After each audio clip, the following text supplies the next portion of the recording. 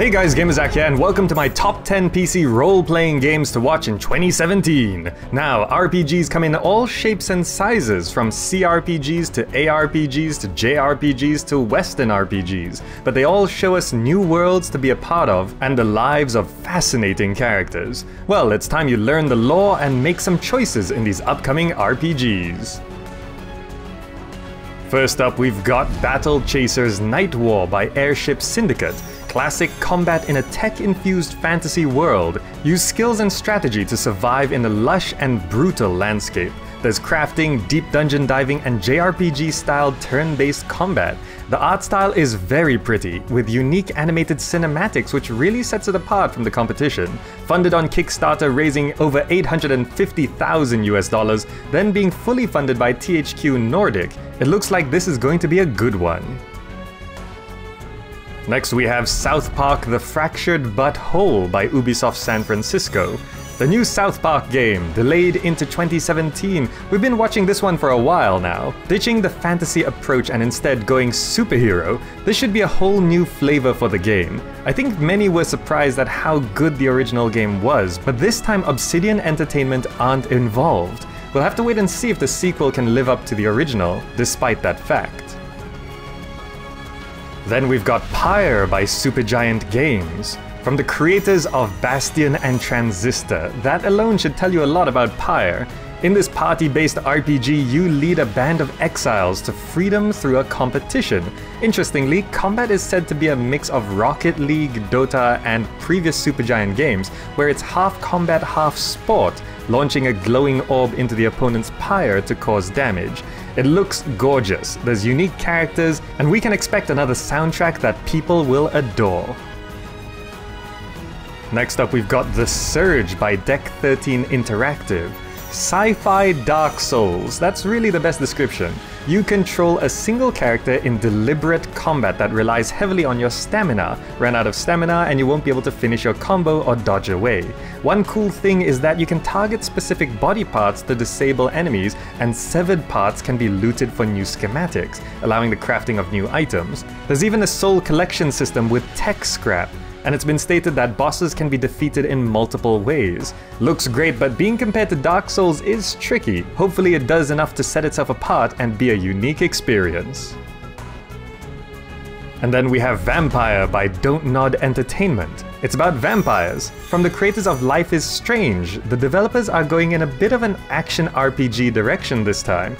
You play a vampire doctor whose thirst for blood compels the murder of innocent people. The big theme here is you get to choose your targets, study them, stalk them, then strike with a myriad of abilities and weapons in a city of mutated vampires and vampire hunters. Apparently it's possible to do a peaceful run of the game and not kill anyone, maintaining your doctor cover, but prevents you from leveling up. It looks great, and we can expect the creators of Life is Strange to make a compelling and original story with an old trope. Then we've got Mass Effect Andromeda by BioWare.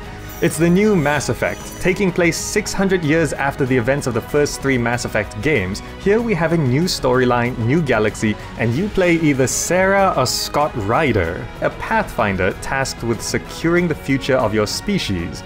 It's also the first game in the series to have an open-world environment, explore planets, make choices, have romantic relationships, and there's also cooperative multiplayer. Overall, it seems very Mass Effect. But with all the changes and a new story arc, it might not be to every veteran of the series' tastes. I doubt they'll stray too far from the originals though.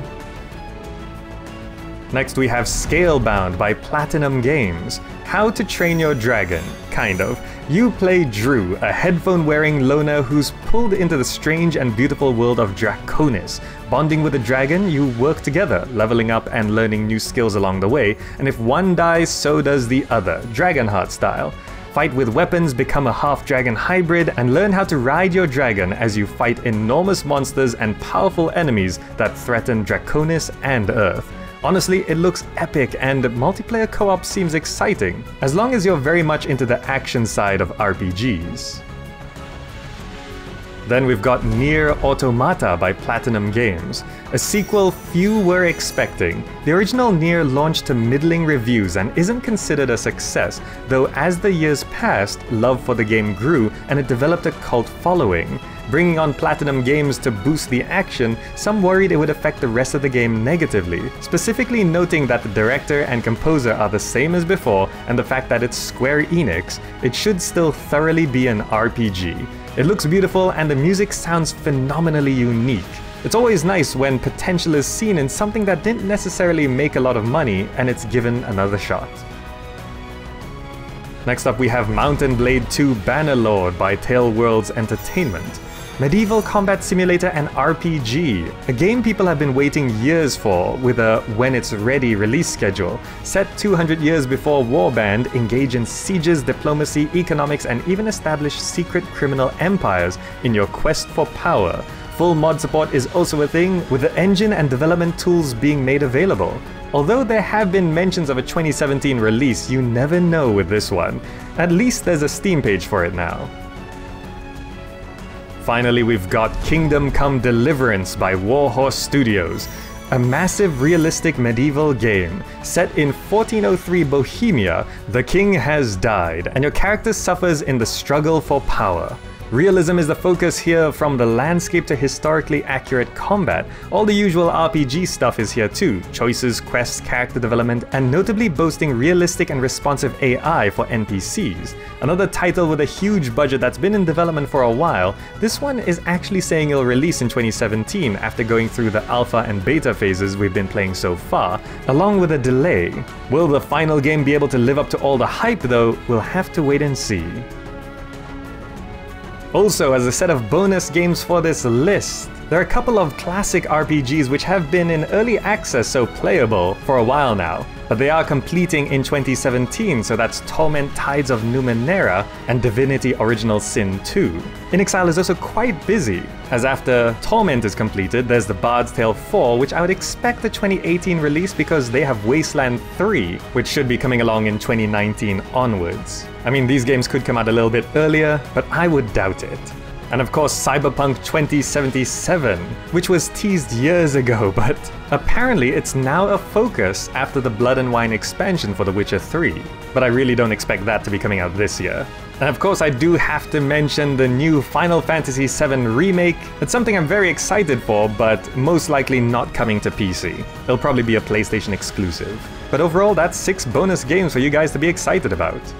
Now, most of these games should be releasing in 2017, but either way you should keep an eye on developments to see if these games will play their parts perfectly or simply forget their lines. And to wrap up, here's something I'd like to know. What kind of RPGs do you like best? Classic, action, Japanese, or Western? Personally, I probably enjoy classic and Japanese RPGs the most because that's what I grew up with. Alright, that wraps up my top 10 PC role-playing games to watch in 2017. Hope you enjoyed the video, and if you did, drop me a like or share it with your friends. The support is always appreciated. Thanks so much for watching, and I'll see you in the next video.